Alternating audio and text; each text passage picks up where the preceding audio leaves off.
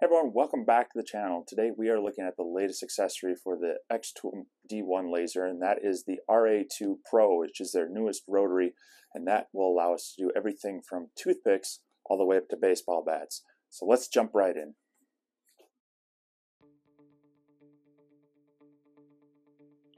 So what is the big deal about the RA2 from Xtool? Well, it's more than just a roller rotary.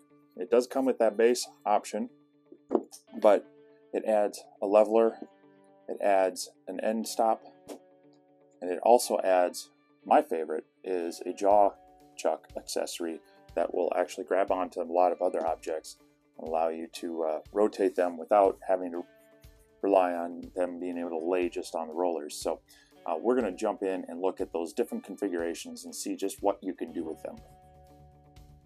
The RA2 Pro comes well packaged, and as you would expect from MakeBlock, this is some quality hardware. It includes all the tools and accessories to set this up in all 4 configurations. Also included is a well-written user manual in multiple languages that will walk you through each of the configuration settings. So right off the bat, people are going to ask, what is the difference between the RA2 and the original rotary? And the question is, can I just buy the parts to upgrade my existing one? Well, no. As you can see, this one is longer. This is the new RA2. This is the original one. And the big difference is being, you've got a lot longer length here. And then you have these mounting holes that allow you to add the rotary chuck. In addition to that, you have this end piece here that allows for a pulley gear to be added for the rotary chuck. And then as well as you can actually remove this piece and slide it to the other end, giving you even more flexibility in that. So unfortunately, no, you cannot just buy the upgrade pieces for the original rotary. You do need to buy the whole new kit. So you can use the RA2 just as you did the original one, with the rollers holding a device on it. And they are the second roller is interchangeable with the 3 different spots, and that allows you to work with items in the A slot anywhere from 3 to 50 millimeters in diameter, and if you move it into the B slot like it is now, that would do anything from 45 to 60 millimeters in diameter, and then all the way out to C would be items that are bigger than 60 millimeters in diameter. It does require you to remove a bolt here and then move this over to the sides to adjust that, and so you'd have to pull this bolt out, put it back in, but that adjustment is fairly simple, and then that would let you work with the different diameter devices. So this setup works best with items that are straight and tubular, where you can set them in the device, and whenever you're using this, I suggest you have it to where it reaches all the way up against the stop so that it doesn't want to walk on you. That'll give it something to rest up against, and you won't want to move around too much. When set up with just the rollers, you can also use the support module that is adjustable up and down, so that you can use the rollers for an object that might have a taper to it. So what you do is you would set your object in there, and you want them fairly square, and then you would bring the end up, and you can use their included level so that your top surface as it rolls should be level. One thing that I found when using this, however, is that if it wasn't perfectly aligned, it would walk one way or another. So one thing that can help with that is to use rubber bands. By putting the rubber band around the lip of the glass, it'll help keep this from walking up and down. Alright, now let's go ahead and switch this from the roller setup to the chuck rotary setup. Now they include a couple of Allen wrenches, and they are actually a 2 and a 2.5 millimeters. So I like using my straight wrenches for these, but they do include all the tools to do this. So what you want to do is you want to flip this over, and you're first going to remove these 2.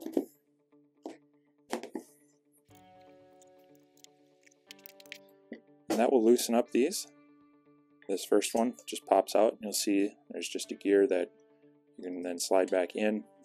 I find it easier to do it down here where the belt is wider, but you can always slide that back in, pop this in place, put the screws back in from the bottom, and that's how you reattach it. On this other one, we've loosened up the screw on this side, but we also have to loosen up the bolts, or the set screws, on this collar that are holding it onto that shaft. So go ahead and grab your 2 millimeter wrench, just loosen that up a little bit, and there's 2 of them. So we'll go ahead and loosen up the second one. And that should allow this assembly to pop right out. Next thing we need to do is add the pulley gear onto the back of the stepper motor. And there is a cutout in the bottom right there where you'll be able to get at these set screws. So you just want to make sure they're loosened up so you can slide them on. And then you'll notice in there, there's going to be a flat spot. You want to make sure that one of the set screws engages that flat spot. This one right here. And then just rotate it to where that flat spot is sitting straight up, so where it's straight up now. Then we can set this in there with one of the set screws straight up, and then come in from the top. Tighten that down, and then rotate to your other set screw. Snug that up against there. You want to make sure they're tight, but don't over torque these. They are aluminum, so you can strip them.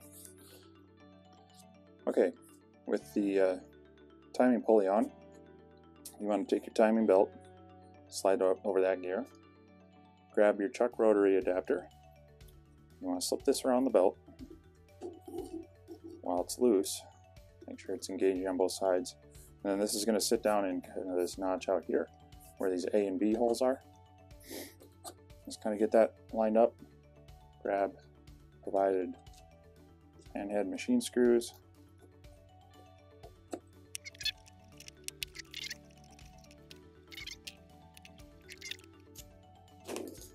And then that will drive rotary. This, you can open it and tighten it with your hand, and then when you need to really snug it up, they have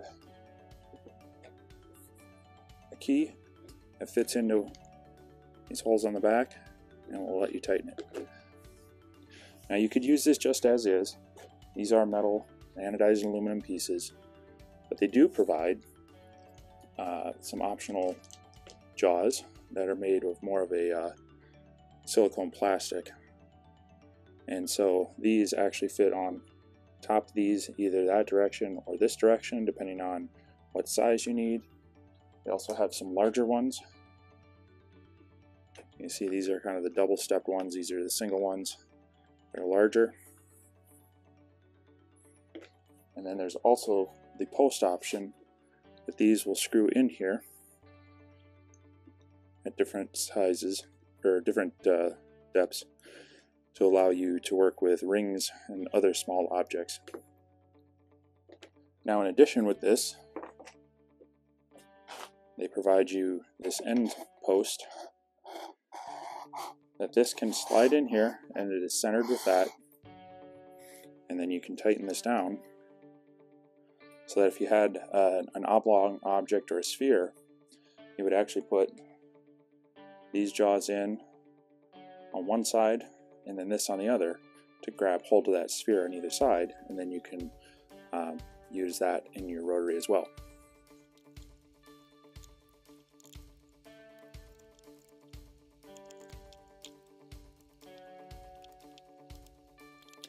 One of the advantages of the jaw chuck is that you can actually grab it from the inside of a round object.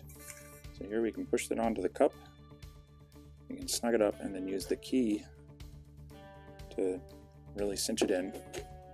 And you want to just kind of turn it by hand a little bit, make sure that it's actually centered and that you don't have too much wobble. Maybe just tweak it on those rubber feet just a little bit till it's running nice and smooth. And then now it's going to turn, and it's not going to walk or anything. So here we have the chuck rotary in action with a coated tumbler, and this is a straight taper. As you see, I chalked it up with a block to make sure the tumbler was level with the laser head surface. So let's just watch this run and check it out. In addition, similar setup, just this time with glass, coated the tumbler with tempera paint, and we're running the laser across that to engrave into the surface of the glass. Right, now we're going to add on the tail module so that we can secure this wooden egg, and that just helps keep it centered. The jaws will still rotate it, and we'll burn in a nice little Happy Easter logo onto the wooden egg.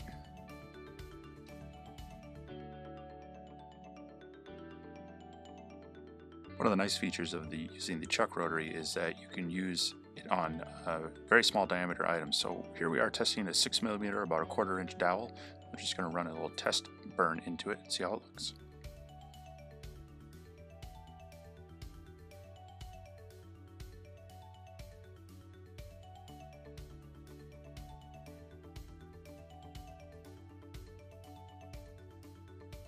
Now that the dowel went well, I wanted to test something really small, so I grabbed a round toothpick, which is just under 2mm in diameter, and chucked it up into there, got it snug, made sure it was level, and then using the laser finder, I was able to get it right about in the center. It was kind of tough to see, but let's burn this and just see how it looks.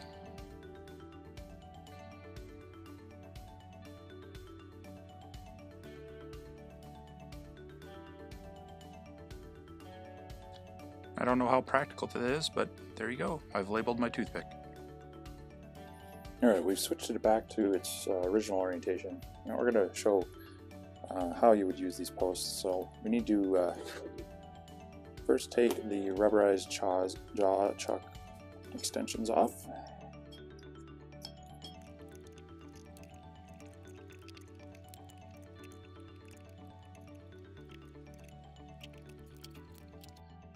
Then these posts have a ball end on one side, threaded end on the other. You can just go ahead and screw these into whichever one they're going to make sense here. They all do need to be in the same so that they are circular. Just thread them in, and for most things I've found that just getting them finger tight, you don't want to wrench these in and ruin the threads.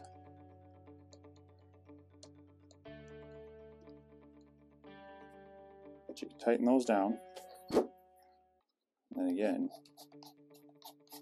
those will tighten and loosen. And the big example for this is to be able to put a ring on there. So you can do it one of two ways. You're going to do the outside engraving and slide this in, get it kind of into that notch. Once again, just tighten that up, and that will spin your ring that way for engraving on the outside. Or, as you may have seen on their live video, and we may try this in a later video as well, you can open them up so that the ring will sit on the inside of them.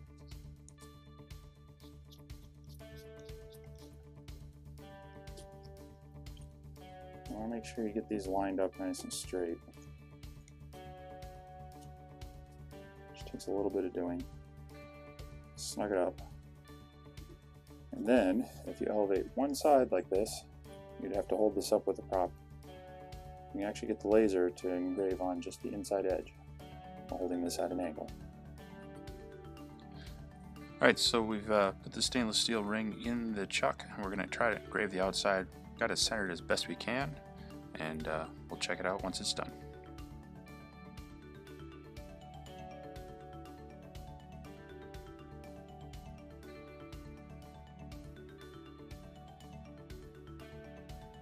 And there you go, something special for the Lord of the Rings fans.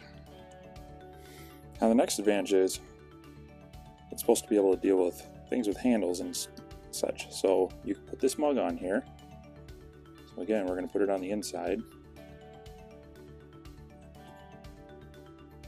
I'll tighten this up. So now it's grabbing it, but now you see if it rotates around, it's going to hit this. Well, they thought about that. So what we're going to do is we're going to take the cup off temporarily. We're going to move this around.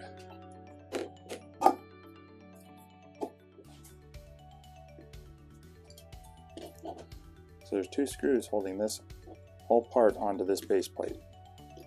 What you need to do is take those out.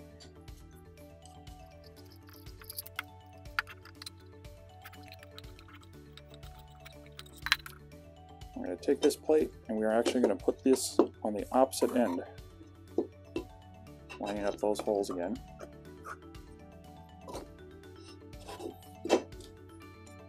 screws back in.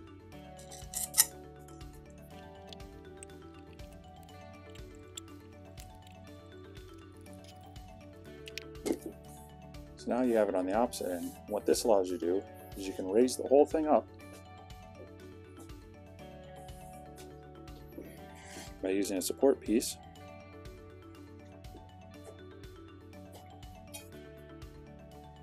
Then you can reattach your mug.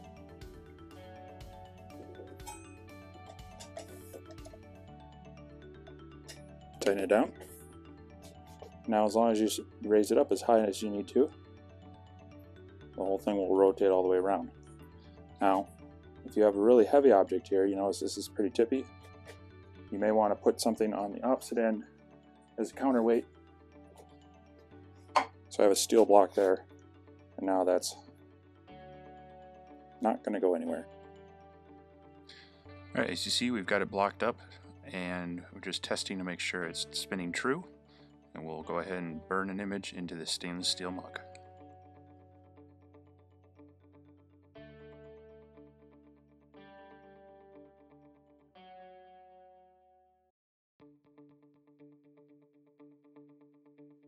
One of the cool things that Xtool did is that they thought of other lasers as well.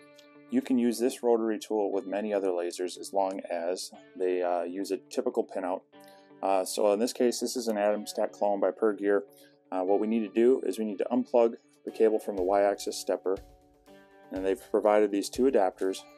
We'll pick the one that fits and plug the correct end into there that daps it, and then we take the wire that's coming off of the rotary device, plug that into the adapter, and then we would set this in here. Make sure your cables are out of the way. You'd need to elevate the laser, and then in the software that you're using to control your laser, you can go ahead and configure this rotary to this laser, and it'll work just as well as on the Xtool D1. So great option that they're looking out for other laser engravers as well, that this tool, this is a multifunction tool for multi-lasers.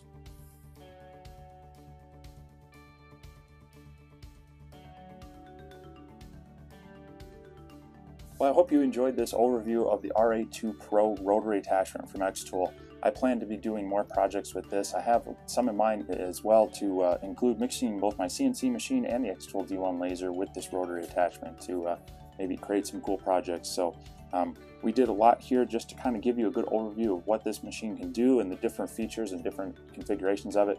So I hope you learned something. If you have any questions for me, go ahead and leave a comment down below. I do try to get back to them as quickly as I can. Or maybe I'll even make another video to answer one of your questions. If I've earned it, I hope you can give this a like, maybe even consider subscribing to catch my future videos as well. There'll be links down below for this product and others. Some of them are affiliate links. I hope you don't mind.